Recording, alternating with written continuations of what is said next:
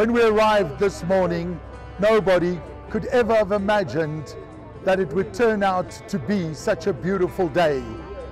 The Elders Flight, founded by none other than Felix Gosha, a man with a vision, a man with a heart of gold, a man that wants to see people take to the sky who've never had the opportunity.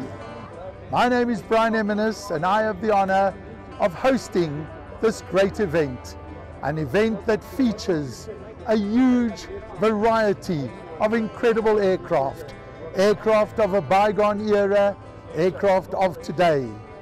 There are many, many famous faces, many familiar faces, many good people that are here today that are waiting to be treated and be made special.